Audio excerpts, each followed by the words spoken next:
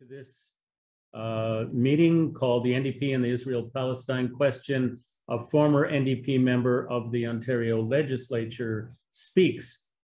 This meeting is brought to you by Independent Jewish Voices Halifax and Canadians, Arabs and Jews for a Just Peace. So I want to introduce our speaker today. She is Rima Berns-McGown, and she was elected to the Ontario Legislature in 2018 as the NDP's only Jewish MPP, which is the Ontario equivalent of MLA. She decided not to run again in 2022. Rima is proud of her lifelong work fighting for Palestinian rights, as well as against anti-Semitism and all other forms of racism and bigotry. Before politics, Rima was a teacher and researcher at the University of Toronto, and she now lives by the sea. So I'm going to hand it over to Rima. Thank you so very much, Larry. And thanks to every single one of you who's made it out in person on a cold day. We've been really spoiled around here. It's been warm, but all of a sudden it feels like real winter. Thanks to all of you who are watching online and making time on a Sunday afternoon. It really means a lot. I'm going to tell you a story, and I have about 30-40 minutes to tell the story, and then we're going to take questions. And so I'm just going to speak from my heart and tell the story. And I'm going to start out with who I am. So I was born in South Africa. 3 of my 4 grandparents are Ashkenazi Jews, all of whom had come to South Africa, if not themselves and their families, escaping persecution in Europe. Extended family of mine perished in the Holocaust, folks who didn't make it out in time. And I know some of their names and some of their names I don't know. My 4th grandparent, my father's mother, was mixed Cape-colored Afrikaner, and she actually ended up being kicked out of her family when she was young after her mother died, because I think the mixedness became a problem. She made it to Johannesburg, not even speaking English, and after about 15 years or so, ended up working with my grandfather, had an Orthodox conversion to Judaism, and didn't speak about her origins. When apartheid came into being, her marriage would actually have been illegal. My parents left South Africa when I was 4 to get away from apartheid. And as light as my skin is, we moved to Montreal. As light as my skin is, when I was growing up, I was coded Black by my teachers and my classmates and their parents. So I experienced systemic anti-Black racism as well as systemic anti-Semitism growing up in Montreal. This had an enormous impact on me. And I think I was told from basically the age of 4 onwards throughout my childhood that I didn't belong, that I was a Christ killer, that as a perceived to be Black person, I was less than human, and I would never amount to anything. And I think the result of all of that was, number one, I was paralytically shy. The fact that I ended up in politics still mystifies me. I'm no longer paralytically shy, but I am still very much an introvert. And it's weird to have spent 4 years as an elected representative when you're an introvert. I spent 3 years living in Israel, Palestine from 1982 to 1985. I wanted to know if I would belong someplace. I certainly did feel like I belonged, but what was fascinating there was it wasn't clear to which community I belonged. When I was in very white, wealthy parts of Tel Aviv, I was constantly accosted by people asking whether I was Jewish and what I was doing there. And because Rima happens to be a common Palestinian Arabic name, I was told that if I made Aliyah, I would have to change my name since I couldn't possibly live there with an Arabic name. And I think that all of this really made me, number one, a social justice advocate my whole life, and number two, really think a lot about identity. So it's not surprising that after I went to Carleton to do a BA and Bachelor of Journalism and Political Science. After I lived in the Middle East, I worked in politics. Ironically, I got a job first as a receptionist and then as a special assistant in the conservative government of Brian Mulroney, working for the Deputy Prime Minister, because Peter Harder lived next door to my parents and said, we need a receptionist. And I said, I'm not a conservative. And he said, we don't care, something that would never happen now. Oh. And that's where I met my husband, who at the time was a progressive conservative. And by the way, is the son of a Presbyterian minister. So syncretism is in my bones. It's how I've always lived my life. I then went to Johns Hopkins School of Advanced International Studies, which is actually in Washington, DC for a couple of years. And then married David. He already had 2 kids, and then we had 2 more. And then I did a PhD at the University of Wales and ended up teaching diaspora studies at U of T, and thought a great deal about how do we make Canada a truly equitable society? How do we go beyond this idea of multiculturalism to create real equity and a society that really works for everybody? And I should also mention that when I was in Israel, Palestine, I got there in 1982 and I lived there till 1985. And the first Intifada wasn't until a few years later. And I was among a very comfortable group of progressive Jews. Do you remember the peace boat that used to be out in the harbor? Who we used to go to demonstrations. We all used to wear keffiyehs, like everybody, like it was a bit of a fashion statement, but it was also like a progressive Jewish thing to do. And we were trying to advocate for an end to the occupation and to the creation of an Israel that felt true to what I understood to be its Judaic roots. I went to Hebrew school when I was growing up in Montreal, Temple Emmanuel, and I actually was given the rabbi's cup for a paper I wrote that questioned how Israel was treating Palestinians and how it was going to manage this question of Palestinian rights. And at the time, the rabbi said, that is what it means to be Jewish. And really encouraged that line of thinking.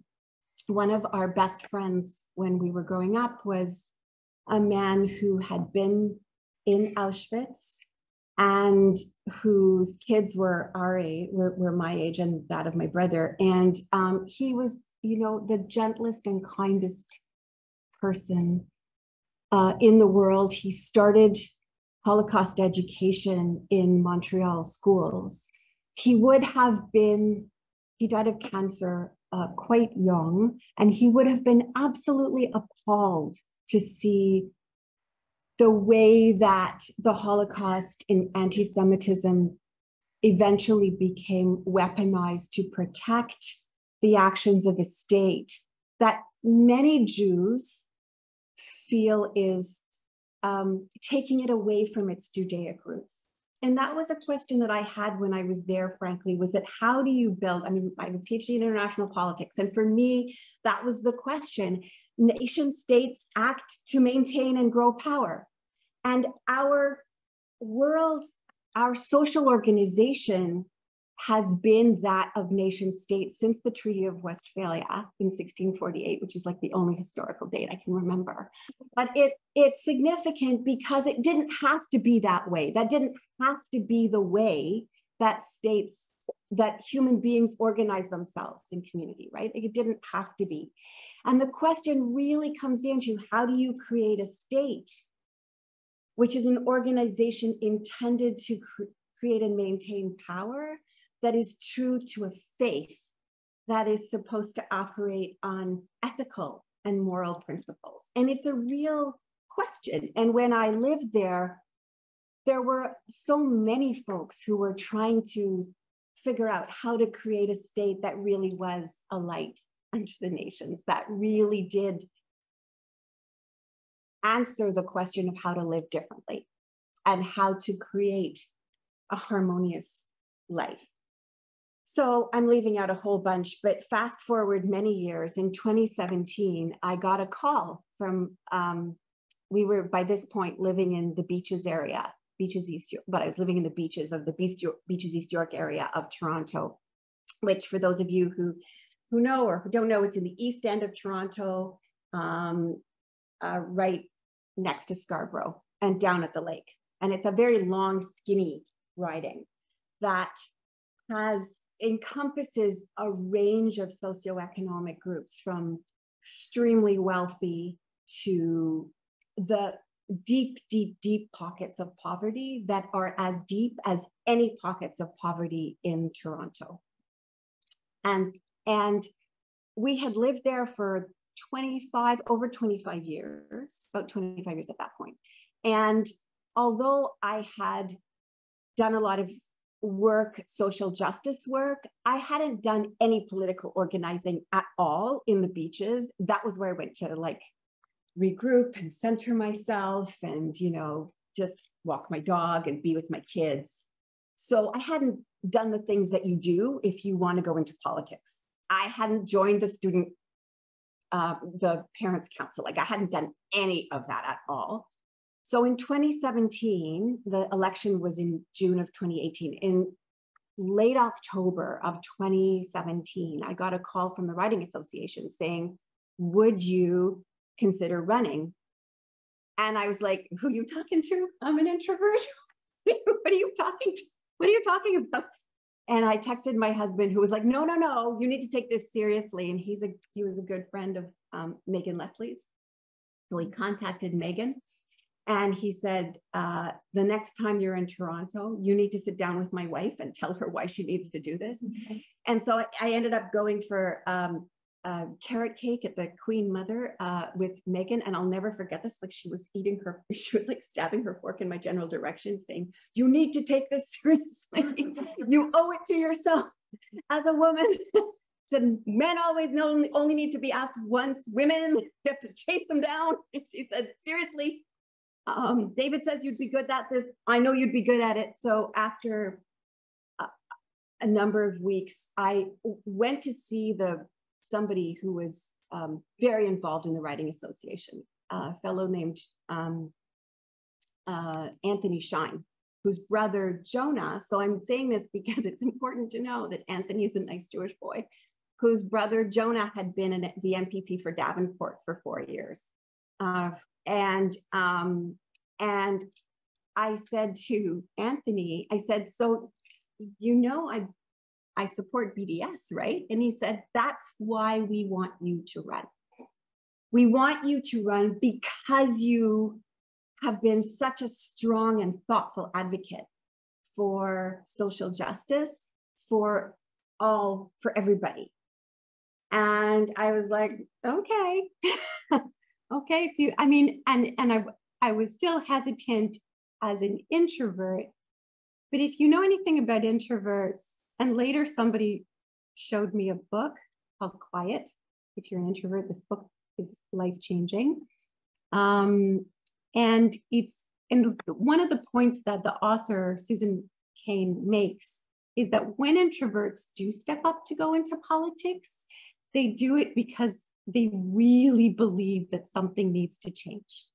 And they really believe from the bottoms of their hearts that there is a path to that change, and they're willing to override their personal discomfort in order to help make that change happen. But it is never easy and it is never comfortable. And it was actually a lot of former students of mine who rallied and said, you need to do this. They were the ones who kind of pushed and shoved me and said, you need to do this because you have all these amazing ideas of how we create an actually equitable society and how we go how we close the gap between the rhetoric and the reality effectively. So they're the ones who organized. They also turned out to be among the best organizers in the country, and unbeknownst to me, they'd all moved into Beaches East York, and they're the ones who organized and got me elected. And I trounced the other guy, like trounced him. There's no conservative presence in Beaches East York, but there was a large liberal one. And yeah, I mean, there was a wave, but we really trounced. And this was a new world to me. I knew it from having sat on the outside of it. My partner David was more involved in different ways. He eventually left the Conservatives. One of our kids is queer, and he was really upset about Harper's stance, but he ended up running Martha Hall Findlay's, or being the campaign chair for Martha Hall Findlay when she ran for leader, and eventually when she ran for Parliament. So I had a pretty good sense of what went on in politics from the outside, but being in it is completely different. So that's basically who I am and how I got there and why I got there. And it's important to understand that the party had done a really pretty thorough job of going out to find folks like me to run for them. So as somebody who comes from a mixed race background, I was a member of the 5-person Black Caucus. There were, this was the first time that this had ever happened in Ontario. Some of you who are watching are from Ontario and are knowledgeable about these players, but some of you are not. Jill Andrew is a force of nature, and she's still there. She's the MPP for Toronto St. Paul. And Laura May Lindo, who was the chair of the Black Caucus. Both of these phenomenal women have PhDs, these phenomenal Black women. Laura May Lindo is the MPP for Kitchener Centre, and she's absolutely incredible. Brilliant, brilliant, brilliant women. And there were loads of other folks who were not white, who came from different backgrounds, who were all pushing together for real change. And for a party that would stand up for equitable change and for equity and push back against a government that was making some pretty horrible policy decisions. So as Larry mentioned, I was the only Jewish MPP in this session. And it is important because when issues came up, the party had decided already how it wanted to approach them. And these were issues that came up around Israel-Palestine and issues that came up around the IHRA definition of anti-Semitism. And it got introduced pretty early on by the Conservative government. And our party decided that they'd pretty much decided the stance that they were going to take on it, which was to not oppose it. And there was a fair amount of pushback. We were told that we were not allowed to post about it. So it went to second reading. They decided that they weren't going to let either those of us who were adamantly opposed to it or pretty much anybody talk to it. And they had one person talk to it who was, he's a longtime NDP MPP, John Van Toff, of Dutch extraction, who was kind of Andrea's go-to person to talk about difficult things. But he's not Jewish. He has no particular connection with Judaism or with the Middle East. And he spoke to it, and there, I think the folks who were in there ended up not voting. I think that was the decision. I can't really remember, but I think they didn't vote at all.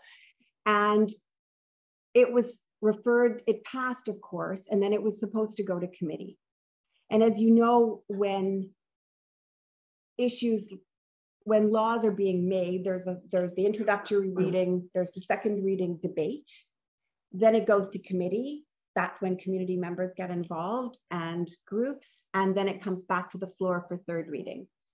Well, it became so apparent that the IHRA was going to be hugely controversial that in the end, the Ford government decided not to have it go to committee at all, so that it wouldn't get debated, because they also came to realize it wasn't going to be a slam dunk in their favor, and that there were lots and lots of people who had real concerns with IHRA. This isn't a webinar on IHRA, so I'm not going to go into that. You're all familiar with that, but I can answer questions if necessary, if you'd like.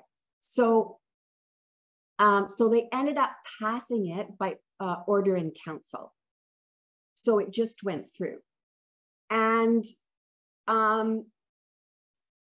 the reason that I'm raising this here is that we were told again not to post about it at all. And there was absolutely no way in this world that I was not going to post about this. As a Jew and as the only Jew in caucus, there's no way that I was going to say nothing. So I wrote one post when it was first introduced. I wrote one post when the second reading, I remember I was at home. We weren't allowed to be in the chamber. I was feeling sick to my stomach about this. As an introvert, it's very difficult. I'm also an empath, so confrontation is really hard for me. I hate being yelled at, and I hate it when people are mad at me. And I wanted to be a team player. But there was absolutely no way, in God's green earth, I wasn't going to post about this. And so I posted the most compassionate thing I could post, which is that, yes, we have to fight anti-Semitism. Anti-Semitism is growing, and it's terrifying. Actual anti-Semitism is growing for all the reasons that you all know it is, and it's terrifying. But that this is not the way to fight it.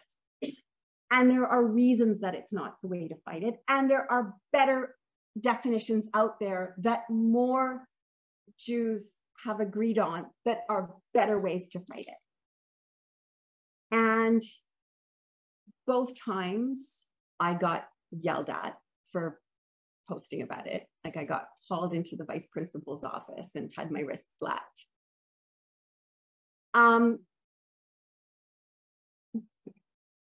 It wasn't the only time that that happened. Like literally any time when the Gaza invasion happened in May of 21, I held off for a while and then I had to post. I couldn't not post about it. And once again, I got berated. I was threatened. I was told by the chief of staff that Andrea was looking for a way to get rid of me. And I need to say that it's really important to put out there that I didn't want to be there having arguments about Israel-Palestine. This is a provincial legislature. I was the critic for poverty and homelessness. And I wanted to be out there making real change. The situation for unhoused people is absolutely horrific in Toronto, as it is across the country, and getting worse. There were things that the city government, the municipal governments, as well as the provincial governments were doing that were actually making the problem worse. And during the pandemic, they were making the problem worse.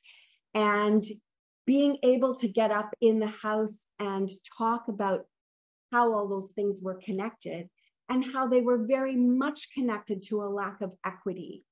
How they were very much connected to the way that we don't deal properly with anti-Black racism, that we don't deal properly with anti-Indigeneity, that we've never fundamentally dealt with our original sin as a settler nation and what we did to Indigenous peoples as a settler nation. We've never fixed that, and the way that we deal with homelessness is absolutely connected with that, and it could be fixed. It can be fixed. So being able to stand up there and saying, let me connect some dots for you, was really important to me. And people would come, I would notice that even the conservatives, even the ministers, when I stood up and I started to talk, would put their phones down and listen to me. And later they would say, I learned something every time you stand up. And I know, because I've heard it again and again from the speaker and from the president of the Treasury Board and from various cabinet ministers who said to me, I love listening to you talk, and you're really making a difference in here. You're changing the way that we have these discourses. So I know that what I was doing literally on the issues that I was elected to work on, by connecting dots between equity and how it shows up in healthcare, in education, in housing. That was my passion. That was why I was there. I also didn't want to be talking about a conflict halfway around the world. And one of the things that the chief of staff would keep saying to me was, well, if you care so much about international issues, you should be federal. Like, what are you doing here? But it was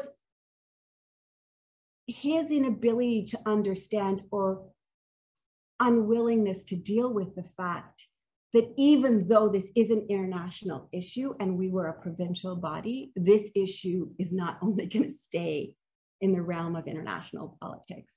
Heck, it's now down to the school board level. And it's there for a reason. It's for a reason that we're having these conversations at the school board level, at the municipal level. You can't ignore it. And yeah, it's hard to be on the pointy end of history. It's really hard when history comes to find you as a legislator and says, you have to take a stand on this issue, even if you don't want to, even if you want to be dealing with potholes. Too bad. You're going to have to take a stand on this ethical issue because it's come to find you. And that for me is the crux of the issue here. So yes, I pushed back, and it was really, really, really hard to do that. And I have to say that for me, the huge takeaway from this is I don't care whether you don't want to deal with this, you need to. And it's not enough. You know, I will never forget a caucus meeting when something was coming up, and it wasn't IHRA. It was something that one of my colleagues had gotten into by defending a constituent of his. And it had resulted in phone calls from annoyed constituents in various parts of the province. And caucus wasn't listening to my colleague.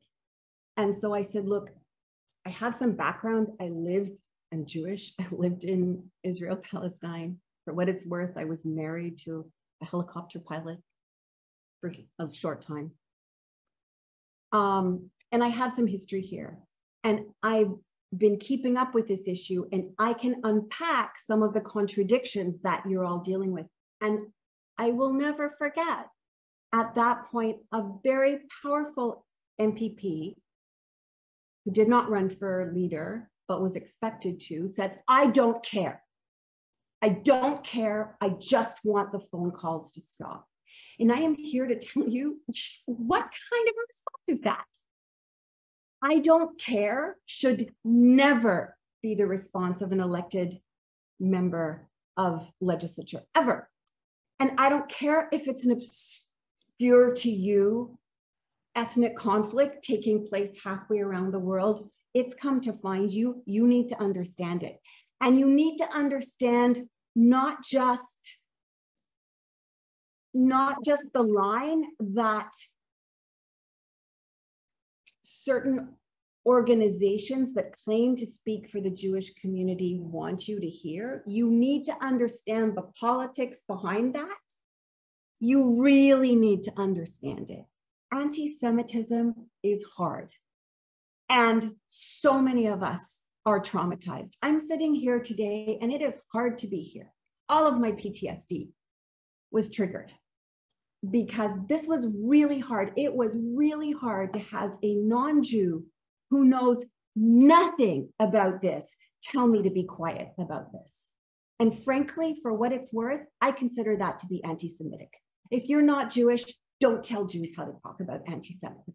Just don't do it. And when I suggested that to him, he pretended to be, hugely insulted, but he continued to do it. I don't care if this is hard. You have to learn to understand what anti-Semitism is and what it isn't. And you have to learn to understand what the politics are around the way that it is being used and how it's actually happening and how to differentiate among those things. And yes, it's difficult and it's going to take you hours of intellectual time. Too bad. It's come to find you. You have to be able to do it. And it is a cautionary tale as Israel, particularly now, has this new government. This is going to become more and more and more pressing, not less. And it is ironic that one of the reasons that I left in the end had to do with actual anti-Semitism that the party managed to stumble into more than once. So because it wasn't willing to do that homework, because I kept getting, I don't care, I don't want to know, just shut up and let us make the decisions and don't talk about it. That's our way through it, is not to talk about it, because that was the response. They also kept stumbling into actual anti-Semitism and actual hurt. So when the Order in Council decision became public for IHRA, the Ontario NDPs put out a statement that said that effectively, I said, let me help you put the statement out, but of course they didn't. They didn't want to hear from me. So they put a statement out that effectively said that there had been secret cabals of organizing going on behind the scenes. And of course, that trips into a terrible trope, and they had to take that down really fast. And then about a year ago, at the end of January, I was on the phone with I'll never forget, it was a Tuesday. And I read a really obscure article in the Toronto Star. It was one of those things that was buried, like really, really, really buried deep down, about how the person that the NDP had nominated as the candidate in a town east of Toronto, when he was the mayor, had named a street after a Nazi. And they had nominated him as a star candidate. And they were promoting him as a star candidate. But he'd named a street after a Nazi. And not only had he named the street after the Nazi, but years later, like 2 years ago, so I think that happened in the 2000 aughts. And then 2 years ago, he's no longer mayor, and a rabbi, a Holocaust survivor, and another community member all go to city council to say, could you please get rid of this? Can we change the name? Like, it's been a while now. Can we just please change the name? And this guy comes back to city council to talk over them, to tell them that, no, it's cool. We should keep the name. And so I was flabbergasted. I was absolutely flabbergasted. And so I tweeted, I don't know who needs to hear this. It's never okay to name a street after a Nazi. And I didn't mention the guy, and I didn't mention the town, but I was on the phone with a reporter talking about the homelessness issue when my other phone starts ringing off the hook. And he says, do you need to get that? And I was like, no, I don't. Because of course it was the chief of staff calling to scream at me. And I wasn't going to pick up. And eventually he sent one of his underlings, who then tried to tell me that it was fine. It was fine that this happened because he'd apologized. He hadn't apologized. What happened was the party knew about this history, and they had him at the nomination meeting get up and say that kind of non-apology that's like, I'm really sorry if you were offended. And you know, that thing that's actually not an apology at all. And she was like, no, he's apologized. I'm like, no, he hasn't. And frankly, I said, if you guys don't get rid of him, you don't deserve to run a grocery store, much less the profits. And I wouldn't take my tweet down. And so on the Saturday morning, so that was Tuesday, on the Saturday morning, Martin Redcone, who is the Jewish columnist for the Toronto Star, wrote a story about this and quoted my tweet. And then all of a sudden, it wasn't just mine, Jill tweeted as well. And she's in Toronto, St. Paul. So she has she's a queer Black woman, dark-skinned and big boned. The amount of overt anti-Blackness that Jill experienced in the chamber, never mind on the street, in her constituency, but in the chamber, is disgusting. And it was something that none of the other Black folks in the room experienced to the extent that Jill did. And she also would regularly be accused of anti-Semitism. But she also tweeted after, she quote tweeted my tweet, the two of us. And after Martin's piece went out across the country, that then all hell broke loose. People started canceling their memberships, started calling Andrea, and by Monday he was gone. But Balagas, the chief of staff, was still furious with me. And at this point, they put me in the penalty box for good. Now, it wasn't the first time I was in the penalty box. I'd been there before. One of the times he put me in the penalty box was because there was a debate going on about some awful bill where, without going into all the details, because that'll take another 10 minutes, the Conservatives were trying to do a favor for a man who'd contributed a lot to Ford's campaign, but who was queerphobic and homophobic and Islamophobic expressly, and I think is anti-Semitic as well. And the members who were being questioned about it kept saying, well, it's just this technicality. They were saying, yes, we're supporting it on a technicality. And so in question, I quoted Hannah Arendt, because that's literally what it was reminding me of. And I had this, Sam Oosterhoff, who was the homeschooled only to the end of high school, didn't go to university, stand up and scream at me for calling him a Nazi. And I was like, I didn't call anyone a Nazi. So I get hauled into Balagas's office and he says, you called him a Nazi. And I said, go read Hansard. I quoted Hannah Arendt. He said, who is that? I don't know who that is. So you have this man whose ignorance about Jewish history, the Holocaust, is so profound, telling me how to talk about anti-Semitism and how not to talk about it. And then penalty boxing me because I was like, yeah, no. We are not having a man who named a street after a Nazi run for this party. That is not happening.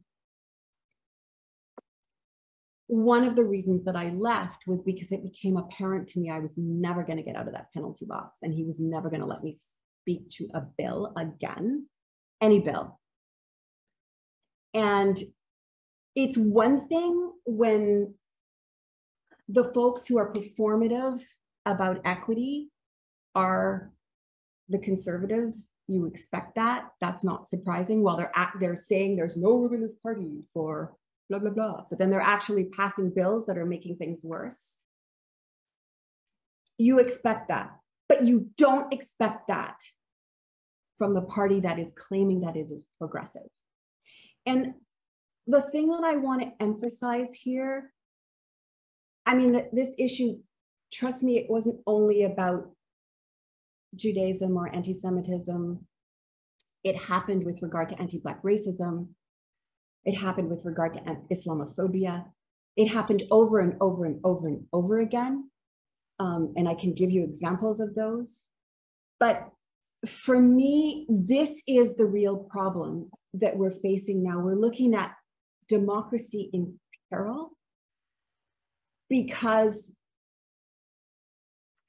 the parties that are meant to be the parties of equity are not doing their job of being real and serious about these issues. And they are being as performative as the parties that are not supposed to be the parties of equity or progressivism. And we can't afford to have that happen. We simply can't. So for me, this is a cautionary tale, and the takeaway is you have to know what this is all about. You have to learn, even if it's uncomfortable. And then you have to figure out where you stand. And then you have to put yourself in that uncomfortable place of standing up for what's right. And one thing that I will say, the other thing that I think is a huge takeaway is regardless of my headbutting within the party, I got grudging respect from the folks on the other side. It became impossible, in fact, for the Conservatives to attack me in the way that they had attacked me at the beginning. Because in the first election, of course, I got attacked. I got hugely attacked. I was attacked as anti-Semitic in the Sun. And, you know, Sue Ann Levy went after this list of radicals in the NDP, and I was on their list of radicals. But at a certain point, that didn't resonate anymore. Number one, because we know that a tremendous number of Jews, never mind non-Jews, are actually really concerned about what's happening in their name in the state of Israel. And we know that that's a huge issue within Jewish communities and within Jewish families. We know that there simply is not a family that doesn't have difficult conversations on Shabbat. We know that that happens.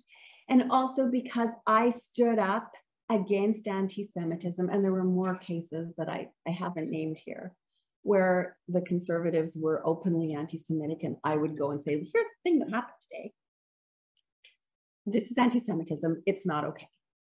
And so because I stood up so strongly against anti-Semitism, it became, and because I am Jewish, it became increasingly difficult, and the attacks pretty much stopped. So the thing that I want to leave you with is that even though it is hard, if you stand up and say the things that are right, that we can't fix anti-Semitism in a vacuum. We can't fix hate unless we attack all of it. So yeah, we have to fight every instance of anti-Semitism when it rears its ugly, horrible head. We also have to fight Islamophobia. We also have to fight anti-Black racism. We also have to fight all other forms of discrimination and bigotry. Equally hard. And we have to name them, because we have to be specific, because they rear their ugly heads in very specific ways, and we have to name what those are. But we cannot attack any one of them unless we attack them all. And by doing that and standing up just very consistently, I understand that my identity is complicated. It's more complicated even than I've laid out to you today, because at a point I had, and I just want to get this out on the table too, I've always been a person who's deeply spiritual. I was really upset that there was no synagogue that I could find that I could go into and speak with the divine without this issue coming up. And I found this like really lovely queer masjid that my friend El Farouk Kaki and Troy Jackson and Laurie Silver, whose dad was Jewish, all started. And I embraced Islam as well, not to turn my back on Judaism, but as like a layer to the onion. Like I can be a Jew who also embraces Islam. And as no contradiction there. As my granny used to say, there's only one divine and she doesn't care what kind of a building you go into to talk to her, which is how I've lived my life. And I understand that politics is a game where people want to pigeonhole you. And because I was the only Jew, I was the one who was out there on International Holocaust Remembrance Day talking about the Holocaust. I was the one talking about all of these things. I was their token, but I also demand real. And I think I was actually doing politics differently. I think that was threatening to people who only want to be there for power. But I think when you step up to do this, you have to decide, why are you there? And people respond positively when you're there for the right reasons. After 4 years, I'd had enough and I wasn't going to get knifed in the back anymore by the folks who were supposed to be my friends on my side. So I, decided this introvert has had enough. But I haven't stopped fighting, and I'd like, I will keep fighting in my introvert way in the background. And for anybody who wants to step up, I will be there supporting, but you have to be real. And this is a difficult issue, but history's come to find us and we have to step up. Okay, I think I've gone on long enough. Thank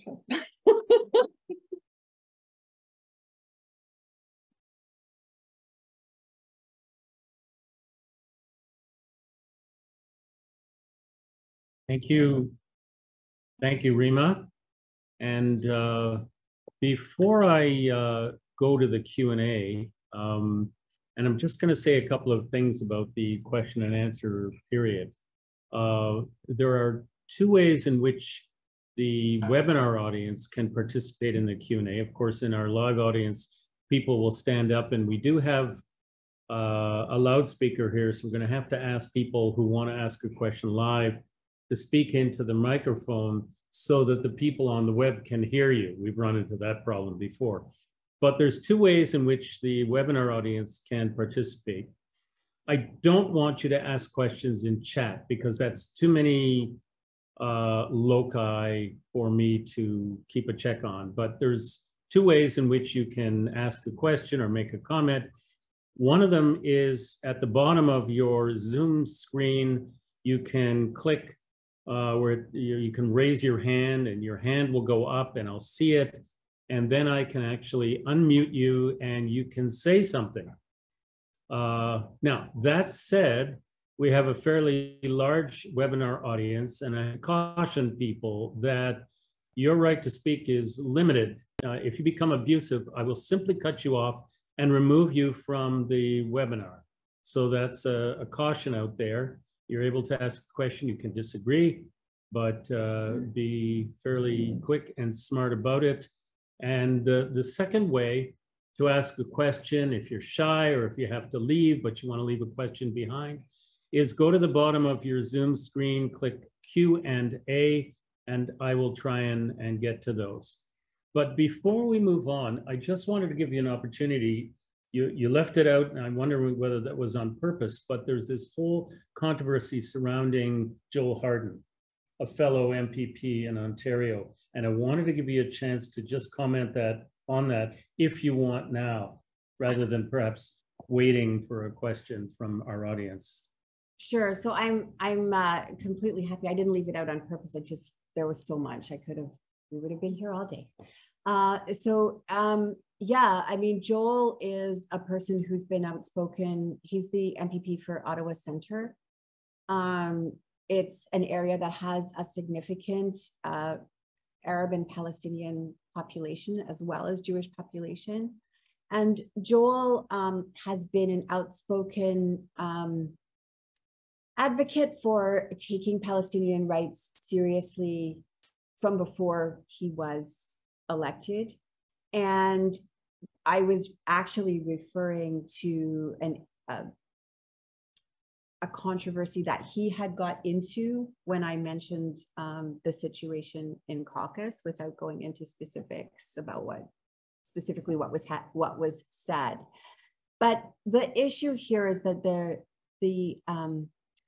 the pro-Israel lobby organizations have had their sights on Joel for quite a long time because he defended Khalida Jarrar, who is the mother of one of his constituents, and because of various comments that he had made indicating that he was sympathetic to Palestinian rights. So they were looking for him to step a foot wrong. And because he's not Jewish, it's easier for them to go after Joel than it was for them to go after me. And so a little while ago, was it November? I think this all happened. Joel said something that he had an interview a year ago that was clipped and made public on Twitter in November. And the clip, the person had asked Joel a question in a leading kind of a way. And if Joel had been thinking more quickly on his feet in that moment, he would have said, "I reject the premise of your question," and he would have turned this around. But he didn't. And as he answered the question, he made it sounded from the clip as though he was talking to Jewish constituents in a way that held them accountable for the actions of the state of Israel. And the first rule of talking about people in Canada, all of us come from somewhere else. And we're all members. If you're not Indigenous, you're diasporic. So all of us are members of diasporic communities in different ways. And then it's a question of why some of us feel diasporic and some of us don't, but that's another issue. But you never, ever hold a member of the diaspora responsible for something that a nation state is doing. You just don't do that, and you don't make it sound like you do. And if somebody puts you a question that way, you reframe the question so it doesn't sound like you're falling into that trap. Joel kind of fell into that trap. And then, of course, folks who had been looking for a way to trip him up were very happy to blow that up and say, look, he's anti-Semitic. Never mind the fact that that conflation of the diasporic community with the state had been done gleefully by many of these same organizations, but that's another issue. That's their own, hypocrisy. But Joel had fallen into that trap. And so then what happened was eventually the NDP, they were really calling for Joel's blood. And it was a very, very unpleasant few days. And Peter Tabbins, who's the interim leader, because of course Andrea stepped down and there was only one person who stepped up, and she won't be acclaimed until February.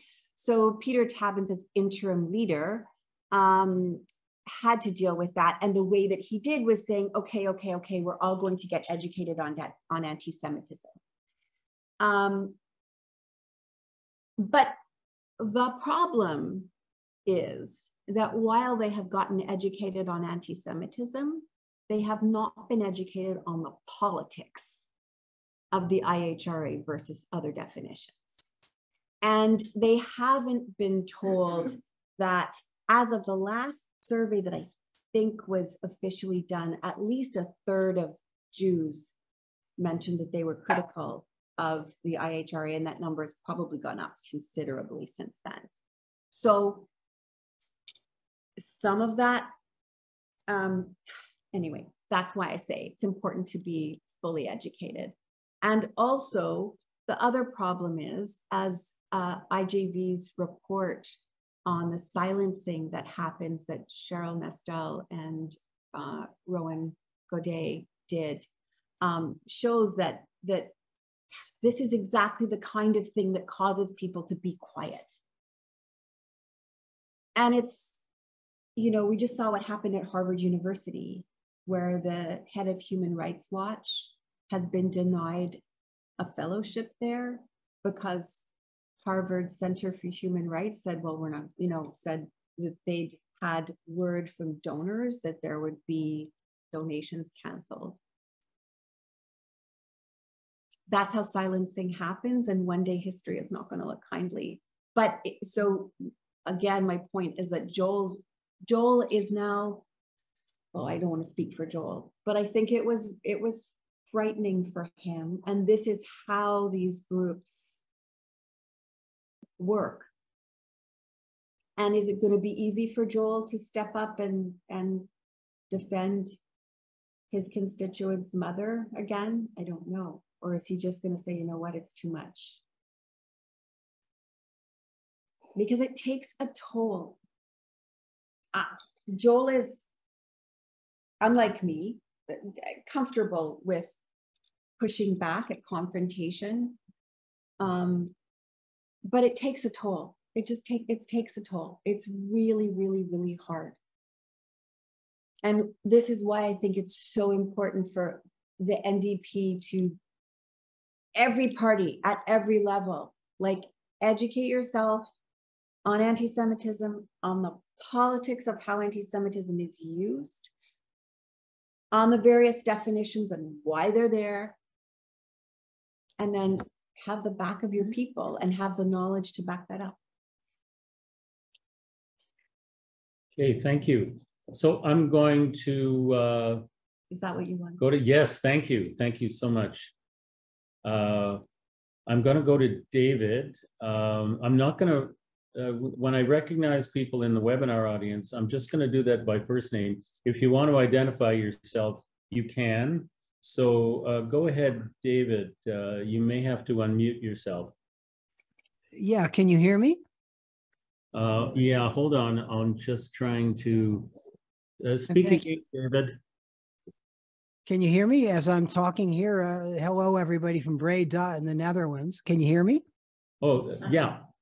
Okay, Larry, thank you for taking my question. And Rima, thank you for your presentation. So I have a question following up on what you just said. So it's, according to the IHRA working definition, it's anti-Semitic to suggest, to impute responsibility on Jewish people, you know, or your Jewish next door neighbor or whoever, regarding the behavior of the state of Israel. It's considered anti-Semitic to suggest that just Jewish people, Canadians, are responsible for what the state of Israel does.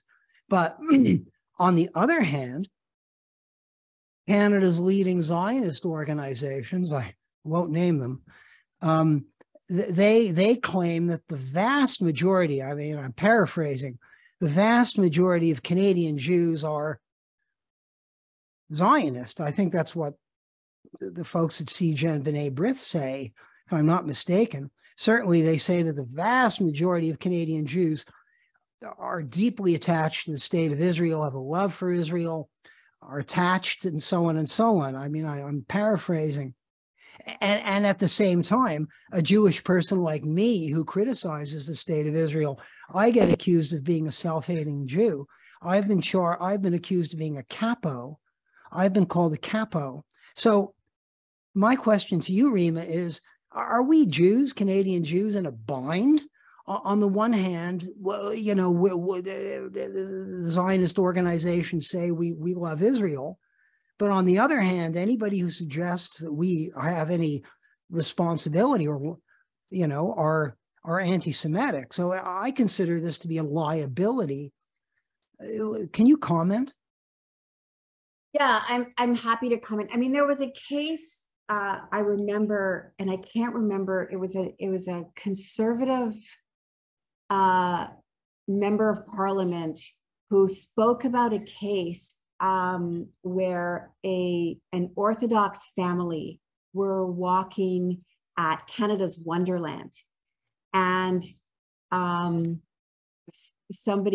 they were yelled at by passersby for something that had happened in Israel or something that Israel had done. And of course, that's anti-Semitic. Like, it would be Islamophobic to yell at a woman in hijab for something that Saudi Arabia did. Like, it doesn't make any sense whatsoever. And of course, it's a racist thing to do. I think but this is why I'm imploring us all to be educated so that we can talk about these nuances. Look, I spent 3 years in Israel, Palestine. I love Haaretz. I want Israel to be the best version of itself. It is a settler colonial project, but that doesn't mean it couldn't be a good version of that. Doesn't mean it couldn't find a way to be an equitable place where everybody has their rights respected, and it can work to get there. And yes, that's not easy, but it can happen. You can love a place and want it to be better. And that doesn't mean that you become, that you think that what it's doing is okay when what it's doing is clearly an abrogation of human rights, right? Like, you can be all of those things. On top of that, it's complicated for most Jews.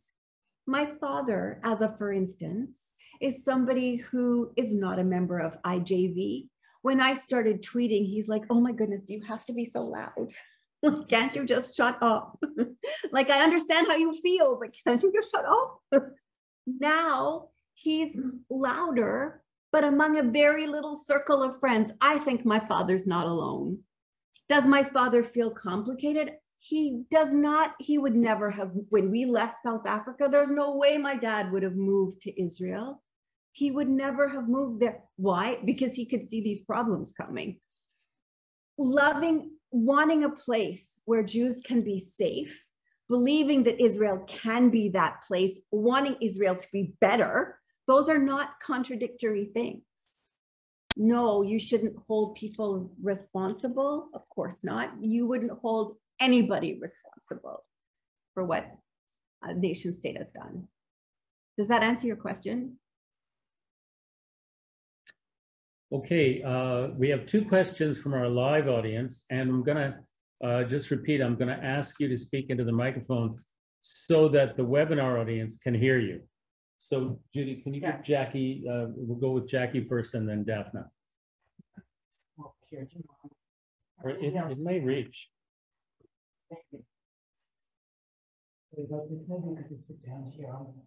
And you have to. Can you hear me? Yes. All right. Thank you so much, Rima. It's really, I'm sure it's really hard to talk about these very intimate and personal issues on a big scale. What I'm interested in is the internal structure of how the NDP operates in Ontario. And so I sort of have 2 questions, or 3. 1, how many members of the NDP caucus are there? 2, were these issues ever brought up at the provincial council and debated there? Not by you necessarily, that's your job, but were they debated at the provincial council level? And number 3, when all of this was happening to you by the leadership, people, whatever, were you getting any support from other caucus members? Thanks. Those are all really great questions. So in the parliamentary session that I was there were 40 of us. And now that it's down to 31. And because Andrea has resigned, there is about to be an election, a by-election in Hamilton Center. And by the way, the woman who is stepping up to run, Sarah Jama, is fire, and she deserves support from everybody. She's incredible.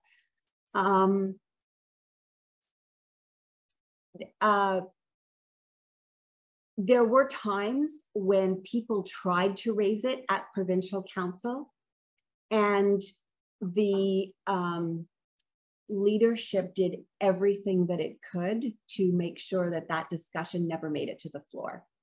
And they shut it down very quickly. So there were folks, there are members of IJV, there are really fantastic, thoughtful folks who did want these issues to come to the floor. And it was shut down every time. And it was deliberate, and you could see the tactics that were used to make sure that this never came up, but there was never allowed to be a fulsome conversation. Mm-hmm. And frankly, that was true nationally as well. Mm-hmm. And then the other— federally? Federally, sorry. Yeah, federally as well. And then the third question is, yes, I had a lot of support. And that's because among many members of caucus had very, the mail into their offices was running absolutely, the usual suspects, raised the usual concerns. And then there were loads of people who would come and say, actually, it's really important for you to not back the IHRA, and this is why. And so they were getting those sorts of things. So I had all kinds of people, and it's really interesting. Had there been a vote in caucus, I'm not sure things would have gone the way that they did. Yeah, there was lots of support for the position that I held. And I sent actually a long email around to everybody saying, let me give you some background. And I just wrote this little, academic thing of, here's what you need to know about this. They didn't want us sending that stuff around. Thank you. Our next question is from Daphna. Yeah, please. There is a pretty long cord, but I don't think it can reach over there. And I'm hoping if our webinar audience can, and you can use the chat to tell me if you can hear these questions from our live audience, I would appreciate that, because we can try and make it a bit louder. Don? Yeah. Thank you so much. That was really interesting. And I admire you for your stamina. And it sort of convinced me why I would never go into politics. But something you just said, I'm from Israel. So something you just said was a colonial project, and that you think it could be a good project, that it could end up being the best. I think that there's an inherent contradiction between being a democracy and being defined as a Jewish state, which will never allow that to happen. So I just wanted to say that, because I know that your heart's in the right place, but I think that those of us who were in Shalom Achshav and Shalom and all of that have been fighting this battle since I was a soldier in the 6-Day War, and since then I have been fighting this battle. And I don't think there is a better version of what it is. I think, in fact, it's deteriorated into the point of total chaos, but that's just my thinking. So Daphna, I don't disagree with you that if it continues to go down that road of it's a Jewish state and it can only be a Jewish state, then there is no way to square that circle. I think you'd have to redefine who the state was for and how. I think you can have a state that says this is a safe place for everyone who lives here. I think you could do that. I don't know if human nature will let us get there. And I think that those of us who marched for Shalom Achshav were perhaps naive. I won't say that I'm surprised that it ended up where it did, but I'm sad.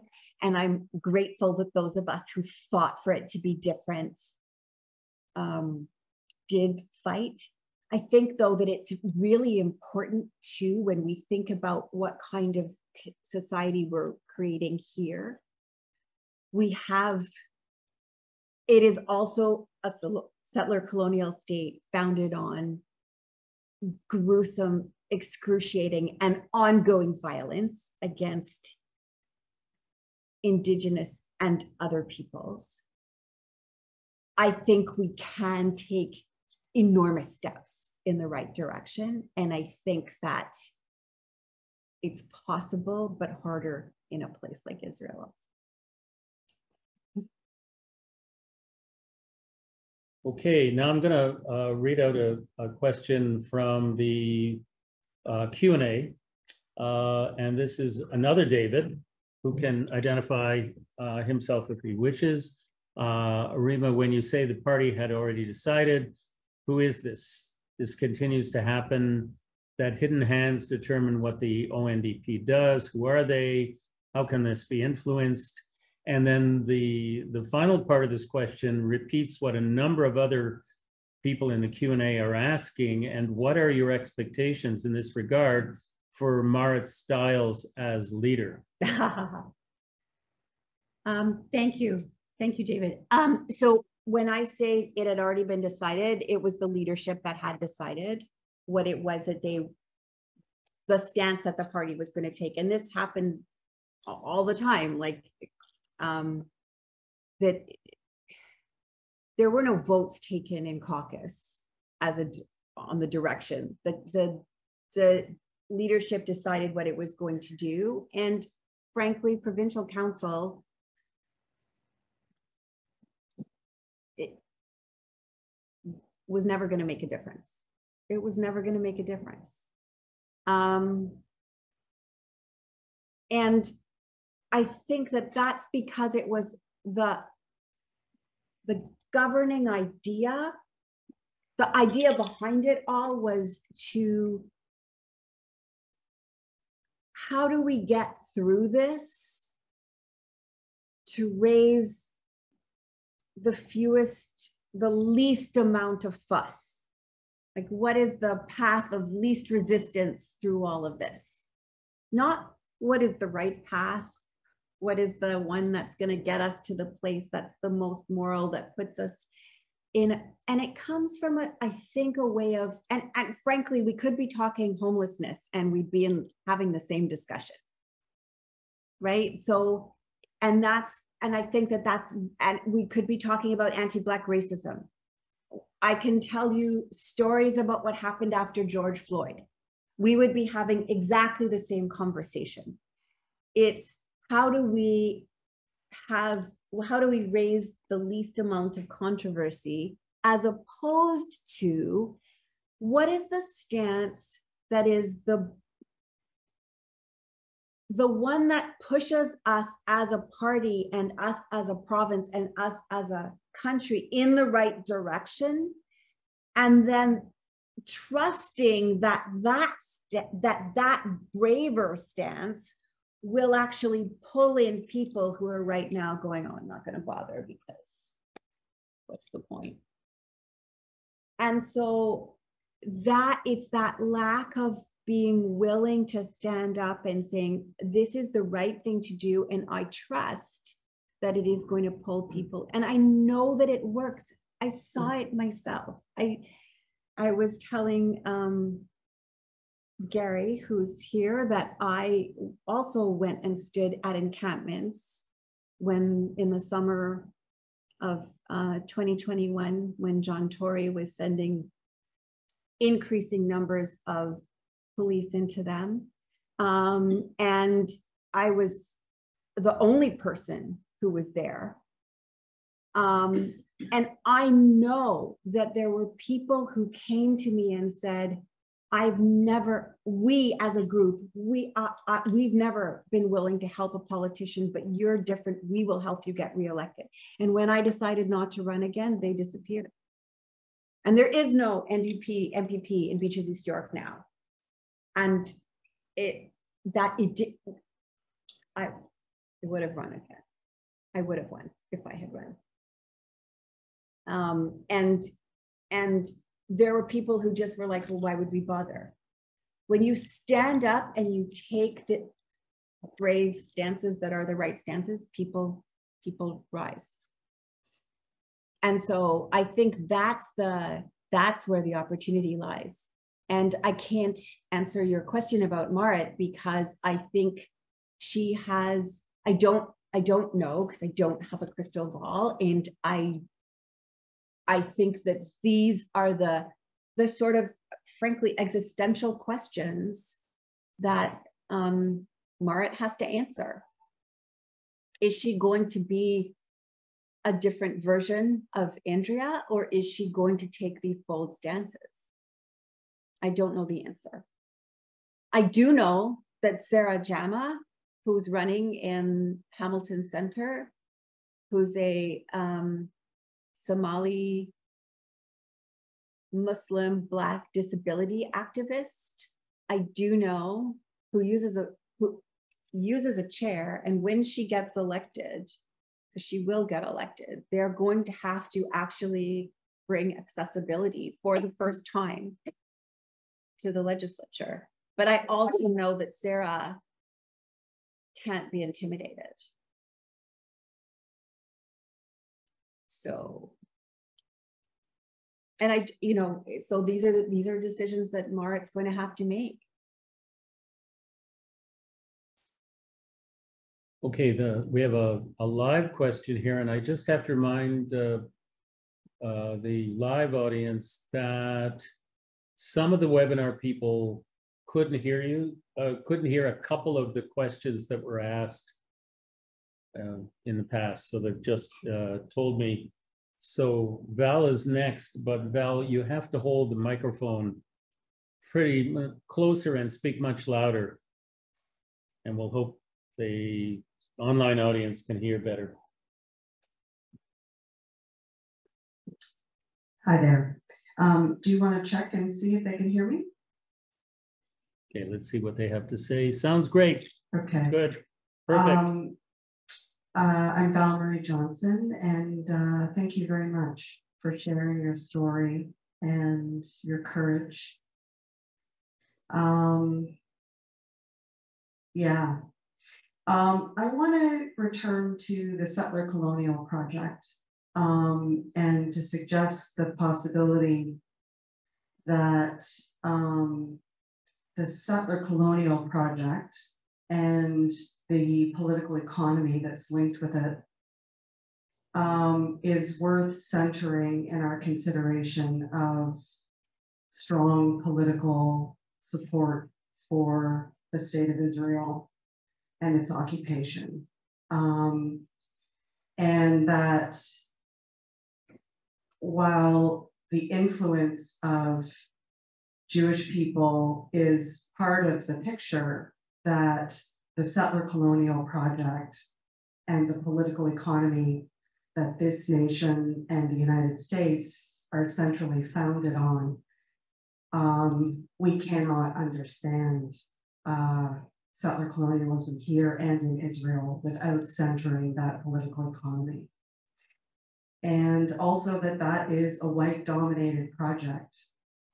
And so as a scholar of whiteness and of settler colonialism, I also have to, and you know from lived experience, the centrality of white supremacy and anti-Black racism and colonialism at that set of projects. And I'm reminded in your story that South Africa built apartheid by learning from settler colonialism in Canada. So yeah, I just wanted to raise that and ask you to speak a little bit about that. Thank you again. Val, thank you so much for that question. I think you're absolutely right. You're 100% right, and I can't agree more.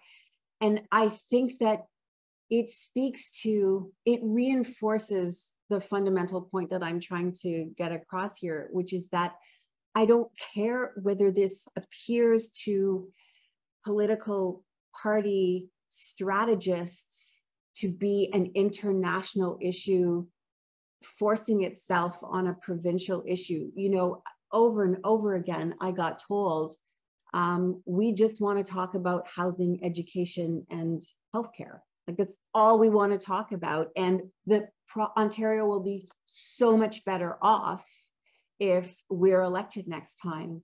And at one point I was told, we can't solve, you know, racism in the next 18 months. So just shut up and let us, you know, just echo what we say and let us be elected and things will be fine. The reason that I think your analysis and the question that you're getting at is so crucial is that how do we come at government in an intelligent, compassionate, equitable way at any level if we're not willing to have those conversations? So yes, we need to have them. We need to have them in deep and nuanced ways. We need to make sure that we are putting together political parties that are willing to actually have these conversations. And you don't have to have a PhD or be a researcher in order to think thoughtfully about these issues and all of their ramifications. But we can't move forward if we have people who are refusing to think about it, even when they have caucus members. And I can think of 10 of the 40 of us who would have been able to contribute, never mind, you know, without outside thoughtful influence, but 10 of the 40 of us would have been able to have thoughtful conversations at a really sophisticated level of exactly the topic that you've raised. So we can't create public policy that is thoughtful if we don't understand the framework in which it's happening. And how do we get there when we have leaders and operatives who are not even willing to go there, not even in back rooms, not even in off time, not even to, like, let's have a half a day and just have that conversation, have it out. So yeah, thank you. Okay, I'm going to recognize somebody from the webinar audience. Now, this is David M. And I thought I had clicked him, but I got David K last time. So hopefully this is David M. And yes, it is David M. Okay, David, go ahead. You may have to unmute yourself. I've unmuted myself, but I'm not David M. Oh, there's a lot of people posing as David M. In fact, it says on our screen, David M. Oh, well, okay. Go ahead. You want the question? Sorry, we had trouble with the link, and David Miviser was kind enough to send the link to a number of us because we never got the webinar never sent out a link. I am Spartacus moment. Yeah, we're all David Miviser. As it turns out, I'm another David from London, Ontario. It's a troika of Davids online, from Breda to London. Anyway, thank you, Rima, for sticking it out as long as you did, and thank you for your frank presentation today, which went into more detail than you were able to before, even though there are a lot more sort of details. You just mentioned the operative. So I'm less interested in the change from Andrea to Marit than in the departure. Thank the divine. I think we all need to quote your granny widely about the one divine, even though I'm an atheist. I think that's a very apropos quote. Thank the divine. Balagas has departed. Is there any hope that the apparatchiks that crushed the debate at provincial council? One of the members from London's North Centre was one of the people who actually got on the record before that was all went sideways and the debate was crushed. Is there any hope in the procedural stuff? So the structural stuff, which keeps the debate from happening, which I don't think is actually about the named elected people. I think it's about party structures. And I'm relatively pessimistic about them changing. I'm just wondering on your take about the structures that prevent the grassroots from debating these issues and bringing them up, because the experience, and I say from the IJV No IHRA committee, when there's a public debate, it usually goes in a good direction. It's the suppression of thoughtful debate which favors the status quo and favors the establishment organizations. So is there any hope at that level, sort of the structural level of the party, actually allowing a real debate now that, thank the divine, Balagas has departed? Thank you. And yeah, it's David Heap in London, Ontario. Yeah, thanks, David. Thank you so much for that. Yes, thank the divine, he has departed. I think, though, there are lots more where he came from, unless the party is really convinced that its future lies in a different direction. So, and frankly, I think that provincial council, as it is structured at the moment, is a dog and pony show. And if you are relying on provincial council for actual change, you're looking in the wrong place. By the time you get to provincial council, it's already set, and it's all a question of having the show play out. So I think that the change has to happen in the background now at every level, where there needs to be pressure. And I think part of the trouble is that people are simply sitting it out. They throw their hands up and they won't do anything, or perhaps they believe that provincial council is real, but it isn't real. It doesn't matter whether it's, and in fact, the switch to online made it easier for them to control, not harder.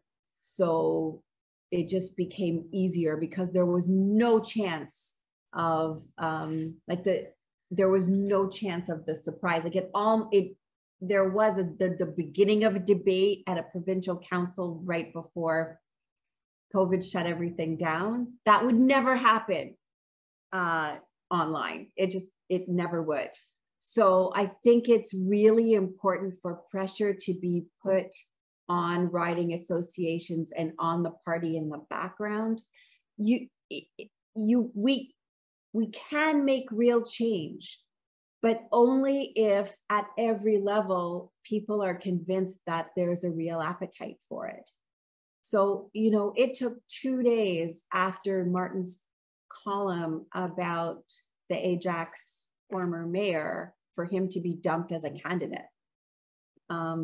Because that pressure was there. People were quitting, people were walking away, canceling their memberships. So it can be done, but it's going to have to happen. And it's only when the party becomes convinced at every level that this is really necessary that there will be change.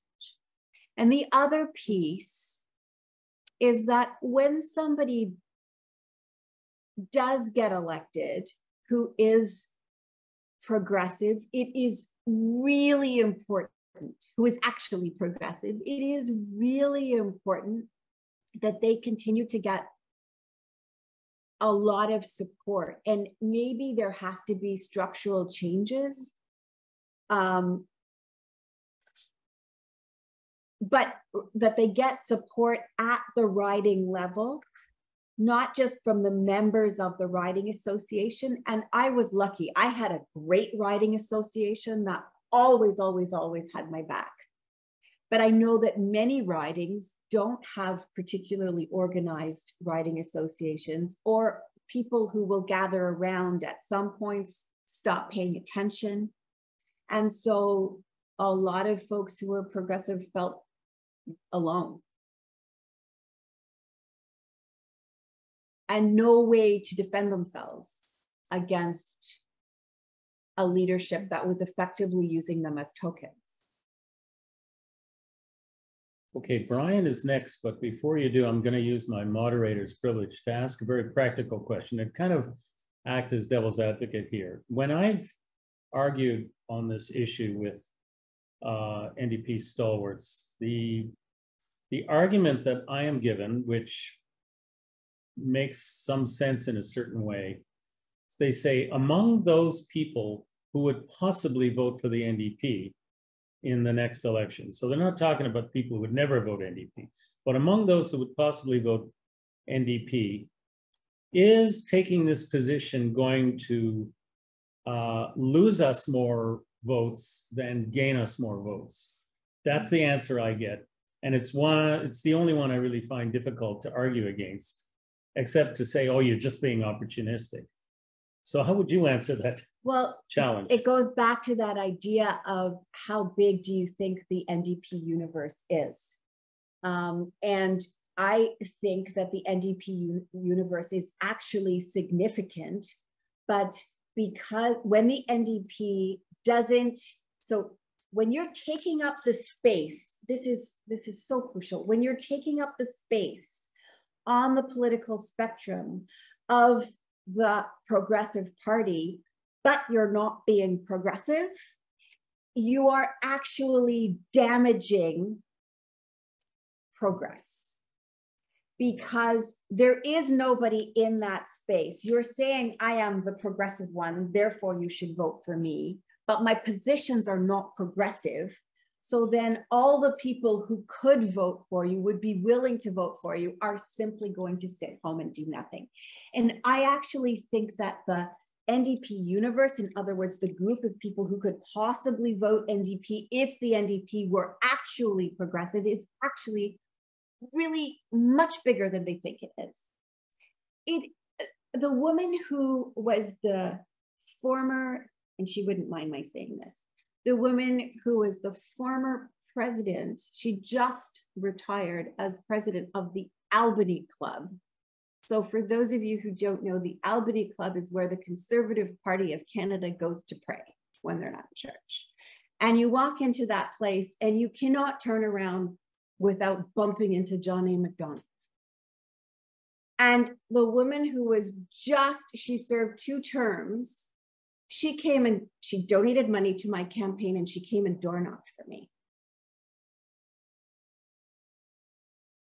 I guarantee you that the people who give you that response don't put Linda or her family on the list of people who might vote NDP, but I'm telling you that they're there.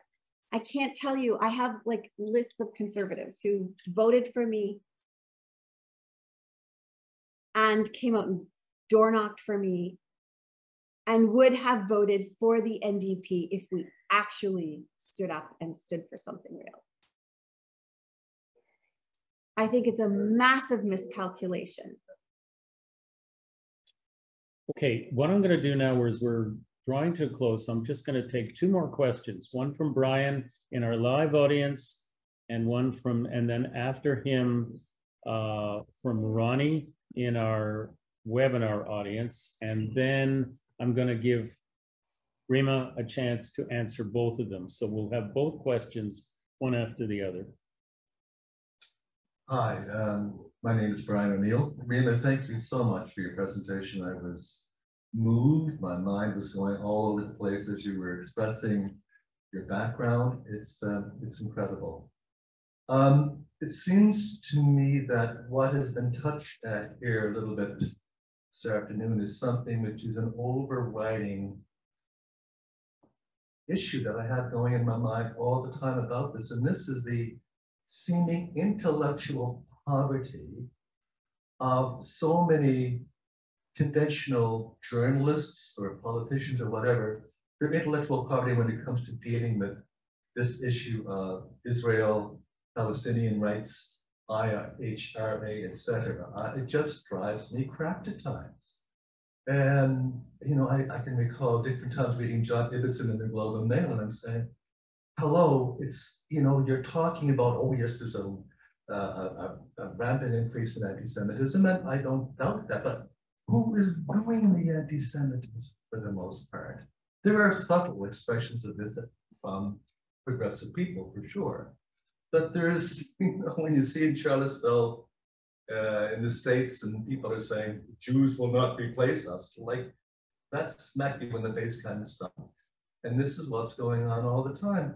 And I'm trying to figure out what are the John Ibbotsons, who is the journalist with the Globe and Mail, are the John Ibbitsons of today still reflecting and being basically hit on the backside with the guilt that pervaded Western Europe and North America towards the end of the Second World War, or after the end of the Second World War, when the Holocaust could not be denied? And I want to just jump into something that brought to my mind in a visceral way about that kind of the subsequent guilt thing. Is in 1944, in 1994, I went as a member of an international development agency to a conference in Mount Washington in New Hampshire. It was the 50th anniversary of what was called the Bretton Woods Agreements, setting up the World Bank, International Monetary Fund. They tried to get a WTO on the go. But this was like the who's who trying to reconstruct the global economy at the end of the Second World War, which they realized was coming up. There was John Maynard Keynes, there was Harry Dexter White, there was Louis Rosminski from Canada, soon to be a governor of the Bank of Canada, etc. Like, why was this held in the Mount Washington Hotel in Bretton Woods, New Hampshire?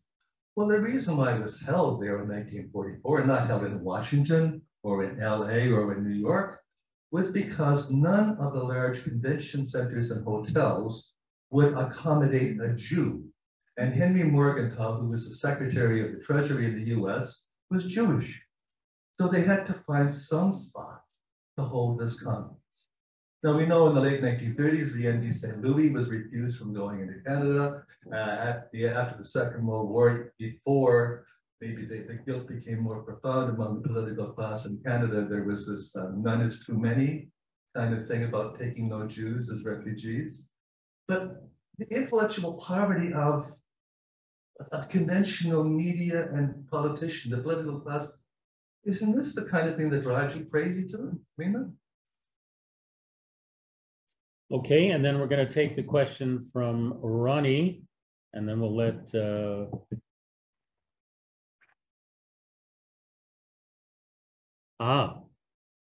Ronnie, I have to promote you temporarily because you're using an older version of Zoom. I have to promote you to a panelist, which is a great privilege, but because you're the last questioner, I'm going to do it. So just hold on a moment, and you should be able to speak now. If you're there, great. You have to unmute. Oh, thank you so much. Rima, I mean, you just fascinate me. I could listen to you for, yeah, I want to bring it back to the NDP because like you're such an important, you know, to have you share all this with us. We wouldn't have an opportunity with other people, right? No other Jews there, and there's no other advocate like you. So I just wanted to ask, I mean, maybe I missed one question when I had to go out for a minute.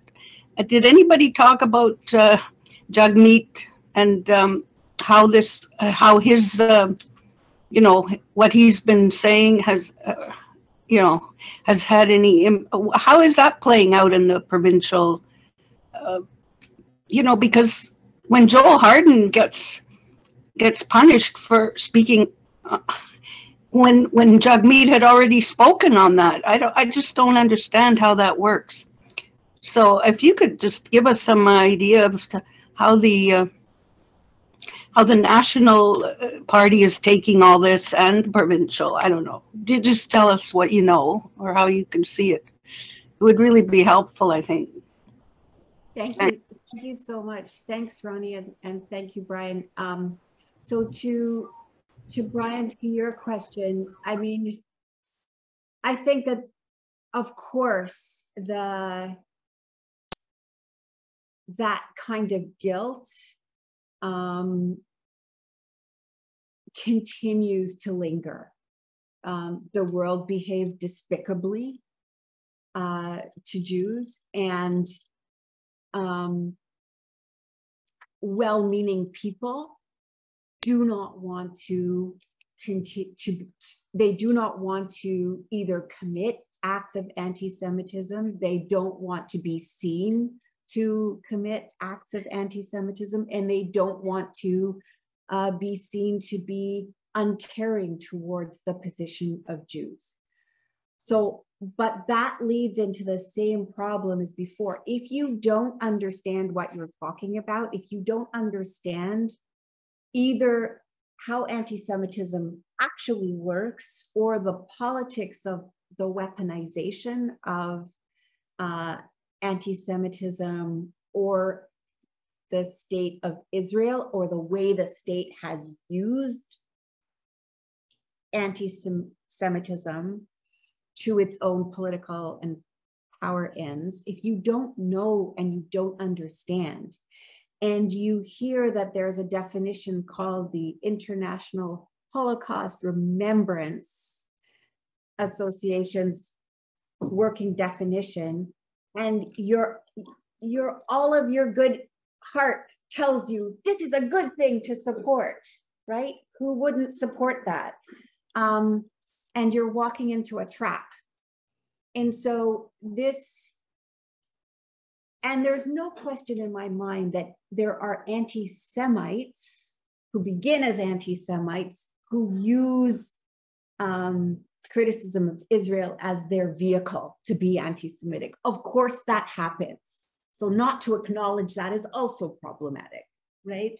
But this is why it takes a long time to educate the public and to educate public discourse enough that all of these folks can have this conversation at a sophisticated enough level that we can actually start to change the public consensus and then get moved to action. So why did it take so long for apartheid to be globally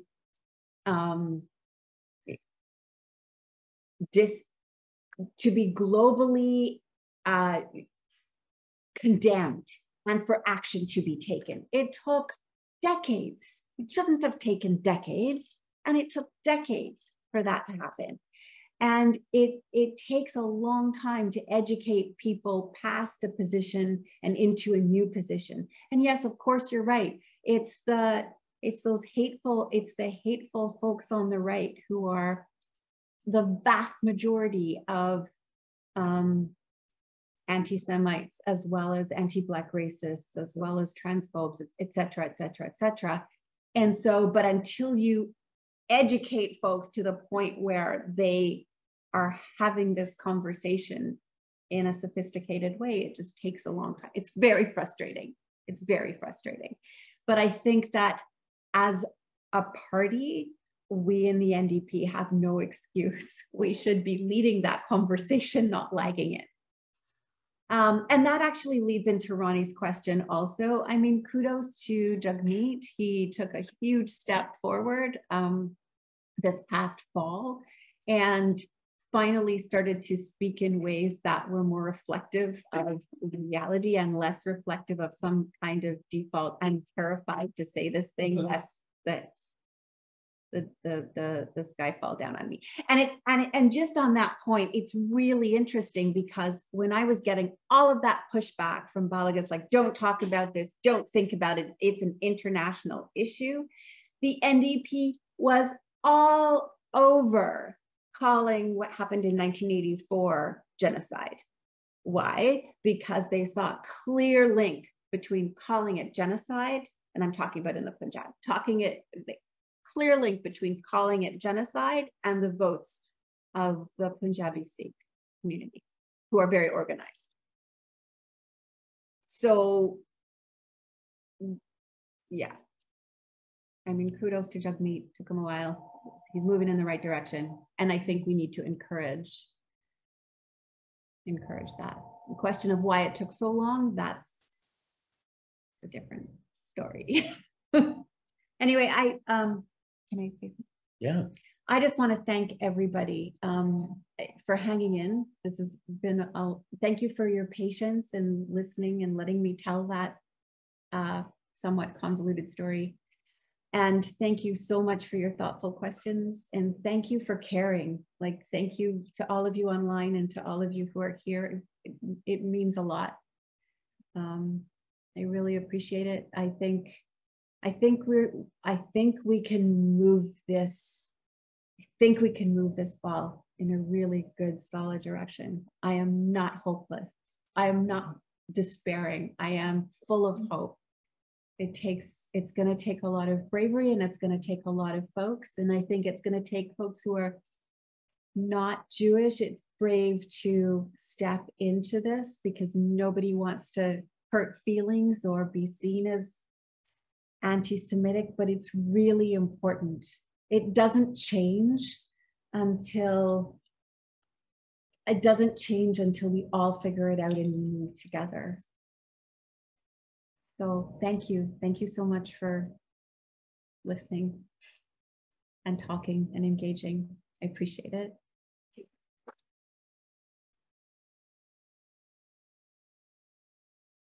I just want to say a couple of words. Of course, I want to thank profusely Rima Berns-McGown for a wonderful talk and wonderful answering of our questions.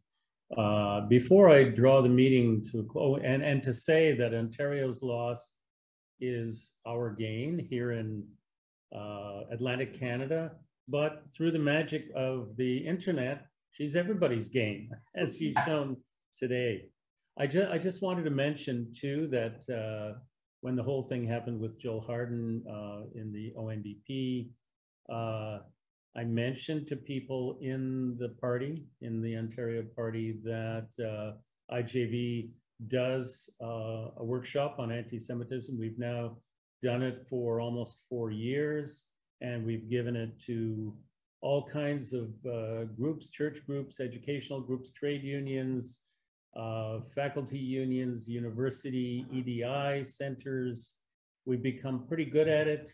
It used to be just Cheryl Nestle and myself, but we have a whole new group of people, including Rima, who are going to be helping us in the future. So if you belong to any kind of organization, be it a political party or whatever, that wants to get a view of anti-Semitism that is out of the mainstream, but very relevant, get a hold of Independent Jewish Voices, please.